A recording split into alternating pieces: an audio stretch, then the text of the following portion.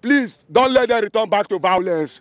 We as leaders, we have tried our best to canvass this boy to stay away from violence.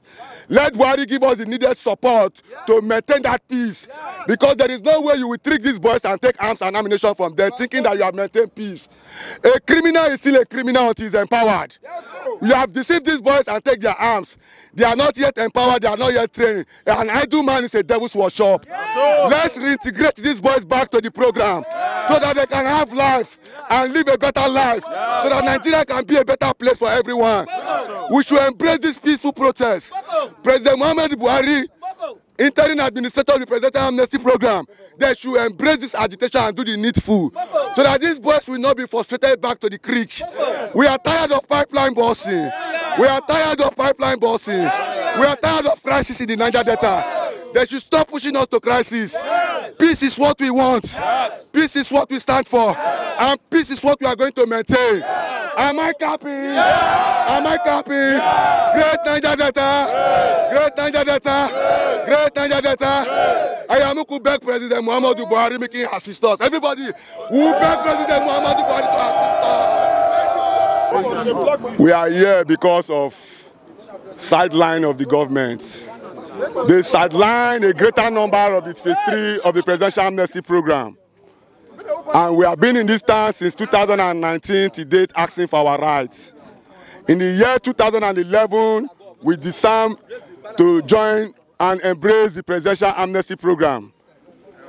After the disarmament in 2011, we were accredited into the program in 2013.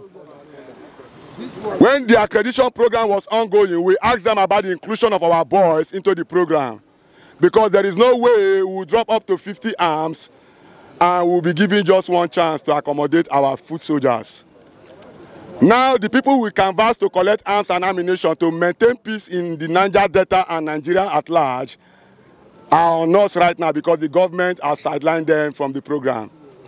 After the disarmament program, they were supposed to be included in the program for reintegration.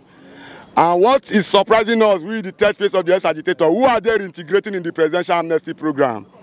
When our foot soldiers are still outside the program, are they going to train me as a leader and tell my foot soldiers to go to hell? Now, the boys are asking that we return back their arms or include them in the program in one way or the other. That is why we are in Abuja since 2013 agitating, because there is no way we can go back to our house, to our family, without this lot given to these boys. We have been threatened, not once, not twice. So we ran here to Abuja to tell the government of the Federation this is what we are passing. As leaders who have wholeheartedly embraced peace for the development of the Niger Delta and Nigeria at large. Now the boys are saying that we should return back their arms, or the government include them in the third phase of the Presidential Amnesty program. Now, we cannot return back home until these demands are met. We are here agitating for uncommon transformation. It is a day-to-day exercise until the office gives us the needed attention and resolve this matter once and for all. We are also pleading to President Muhammadu Buhari because he don't try, make him still try more. Make him help, make they absorb the third phase foot soldiers where they outside this program. It good make us speak broken join now because the matter tire us. Yes. The matter not tire us. Yes. It tire God. No. It tire God. No. President Muhammadu Buhari must act fast. Yes. President Muhammadu Buhari should act fast, yes, because the boys there at home are not happy. They are not happy.